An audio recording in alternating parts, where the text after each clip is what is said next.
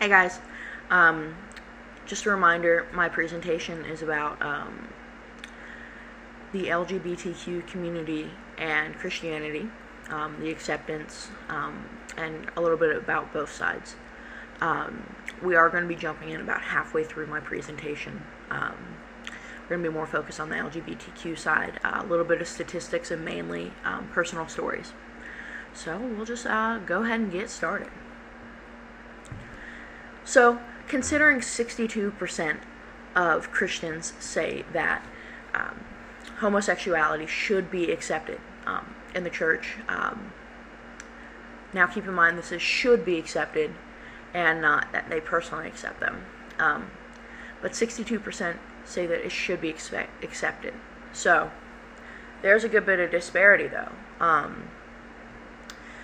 There is a study about how LGBTQ people came out to their church, and 70% of Christians, LGBTQ Christians, church and parents did not accept them, and 43% have been told that if they want to continue being part of the church, that they are not allowed to express who really they are. They're not allowed to tell people about their identity. Oddly enough, 12% have been completely disowned by both their parents and the church. I expected that number to be a little higher, but 12% is still too much. Just broad number though, 86% do not feel accepted by the church. 86%. 86%. That is a huge statistic. So, even though these are just statistics, I did want to reach out to people, LGBTQ folks that I know. So, I interviewed 13 people. Out of the 13, one of them felt accepted by Christians. Many of them said that it does depend on the certain person. Whether they are a New Age Christian is what many of them called it. I believe that just means a little more accepting to others. Or whether they are a older Christian who sticks to those older values. Interestingly enough, Student F said that they're asexual.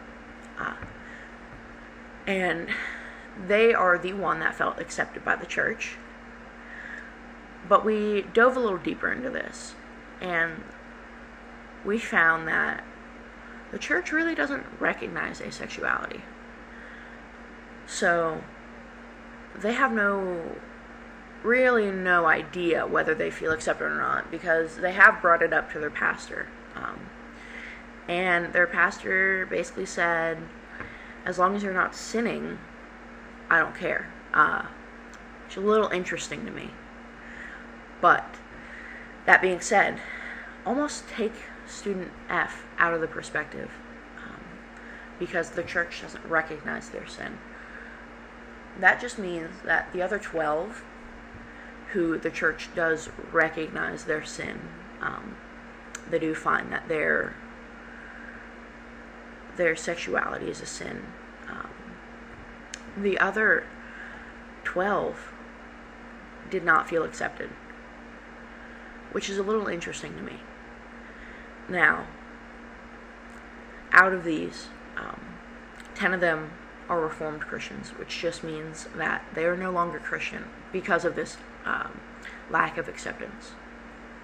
But 2 of them are still Christians and active in the church, which is really promising. And that puts me at about 4.5 minutes, so I'll wrap this up.